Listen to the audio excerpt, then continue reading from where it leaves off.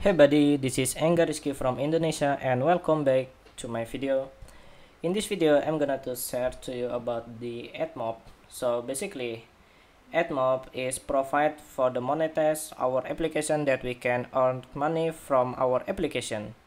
So basically, if you have application and then you want to get money from your application, you just need to register your account or your application to the Admob from the Google. Okay, it's pretty simple, and I'm gonna to show you how it works.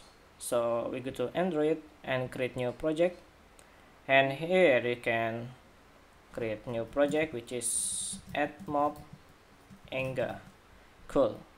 We're going to use API 16 next and empty activity, but here you can see we have the Google Admob activity. But why I select this empty activity? Because we want to make another screen. Okay, we are not only focused this Admob, so we want to create from the scratch by using the empty activity. So waiting for the Gradle build. Alright, as you can see, I'm going to create the prototype.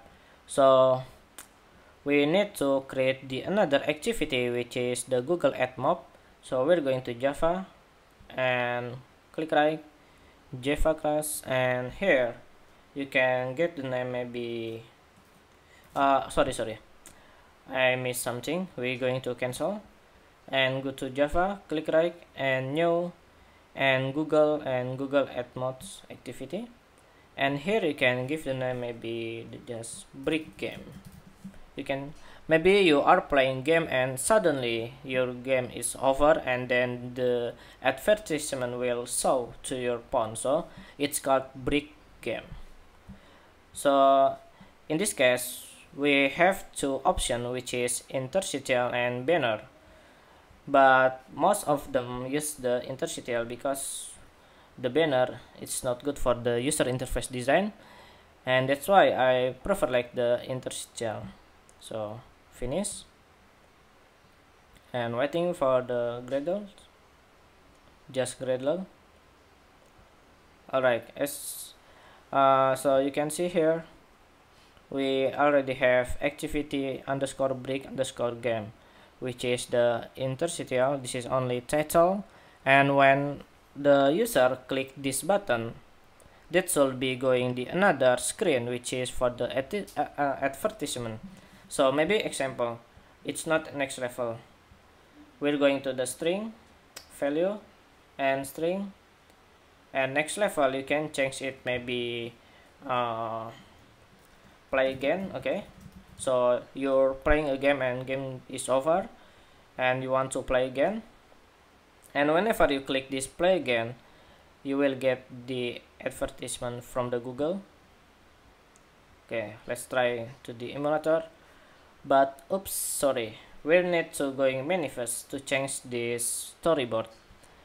So here the default of the application start from main activity, but we want to start it from the brick game activity, so that's why we need to change it to here, and here we need to change main activity, and then we need to close this. Okay, we need to stop, we need to start from the start. Alright, let's start again, and I hope it's working properly. Let's try. Okay, so you will get the toss, which is the test art. So the game is over and I want to play again, and when I click play again, oh my god, I get the advertisement. And then when you click this banner, that should be going to the browser or to the official site from the advertisement. You can see it's working properly. So the question is, can I change the banner? Yes, you can. You can go to the string, and here this is for the advertisement. You just need to copy your banner from here.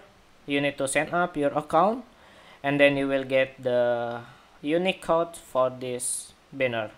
So whenever the user click this banner, and you will earn money from this advertisement, and this is pretty cool. Okay, let's try again. I close it and the game is over and I want to play again, and suddenly the advertisement is shown like this, and you just need to close again. Okay, so this is how the advertisement working in the Android Studio, and it's pretty easy. You just need to follow these steps and copy your Unicode from the Admob by Google. Well done, you will get money.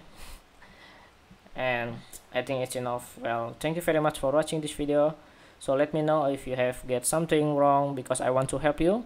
Well, don't forget to subscribe my YouTube channel and Angga in YouTube. So bye bye.